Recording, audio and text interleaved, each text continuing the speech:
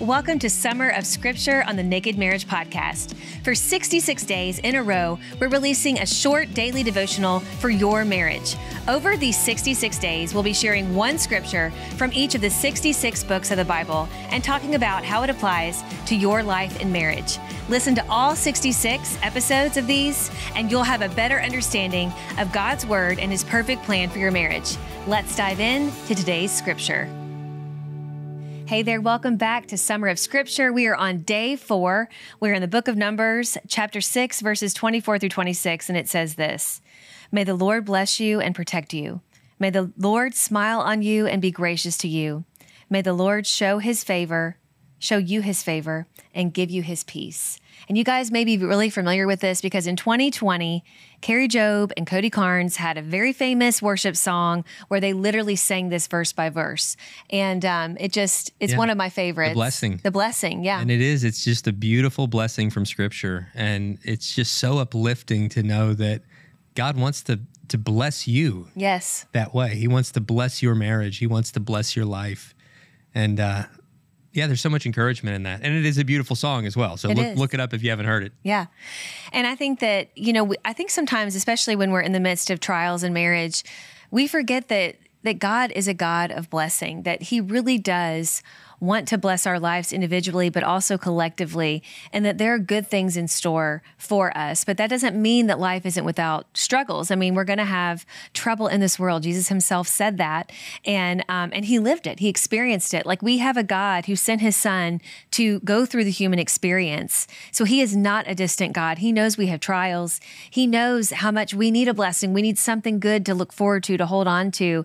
And I think sometimes we misunderstand how the blessings of the Lord work. I think sometimes we think, well, I'm in a season that is blessed, or I'm in a, maybe once I get through this hard season, then I'll have a blessing. But what we found kind of in our life, we're in our 40s now, we've been married 22 years.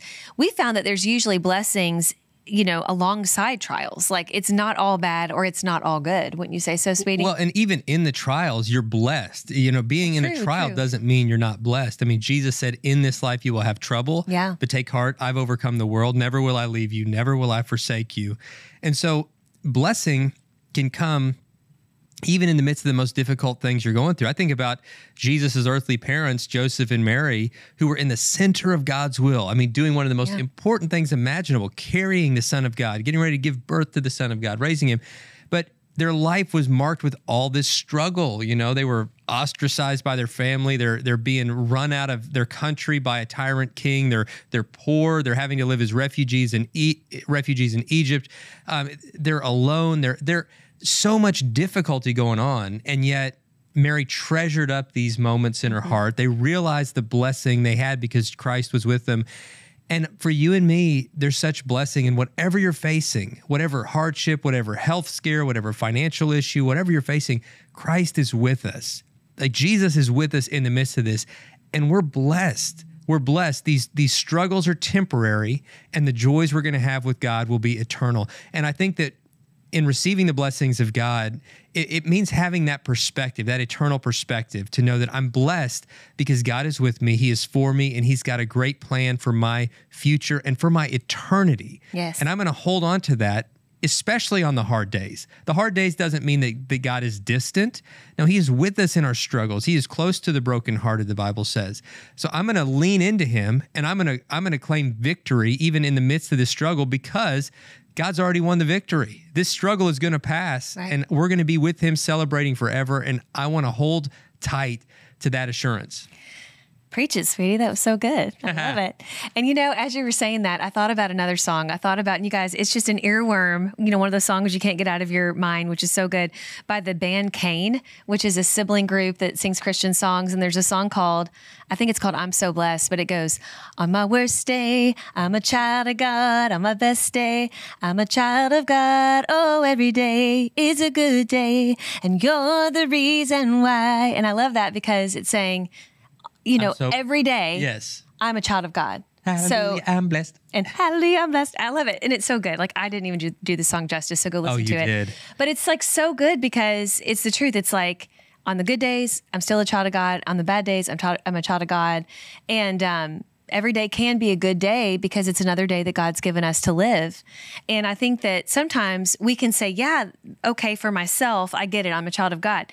But what about on the days that your spouse is not being that lovable, or you feel like they let you down, or they're just in a really terrible mood, or whatever it is? We have to see, remember that song, on their worst day, they're a child of God. On their best day, they're a child of God. And Jesus loves them. I'm going to love them through it. And I'm not saying put your head in the clouds and act like there's no issues. That's not at all what I'm saying. But I do think that we can look for the blessing in the midst of the trial by remembering that even if our spouse does let us down, that they are a flawed human being that is still loved by God, even in their worst moment. And even asking God to give us eyes to see the good in our spouse and to see the blessing in our spouse, even on the hard days.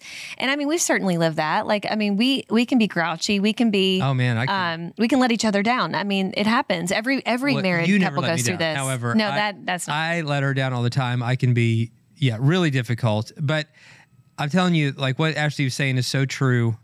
When your spouse is least acting lovable is when they usually need your love the most. Yeah. And so instead of just treating your spouse the way your spouse treats you, treat your spouse the way God treats you. Yeah. And how does God treat you? He gives you his best. He gives you his blessing, even when you're being unlovable. He pursues you with love and grace, even when you're running the other way.